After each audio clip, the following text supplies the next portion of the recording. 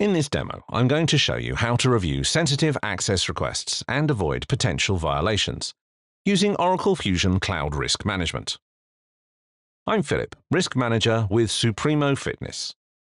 I'll begin the task by viewing my dashboard and selecting Access Request Approvals. I see a new request from Emma that seems to have potential access violations. By clicking in, I can see Emma has asked for a role as Account Payable Invoice Supervisor. I can also see the reason she's provided for the request. While this is a standard request for position changes, Oracle Risk Management has identified 6 potential violations. Here, I can see who can approve, who has reviewed, any comments, as well as data access requested for the role. And here I can see the 6 controls that will be in violation if I grant Emma this access. First, I'll check if the violation is due to a conflict originating within the role.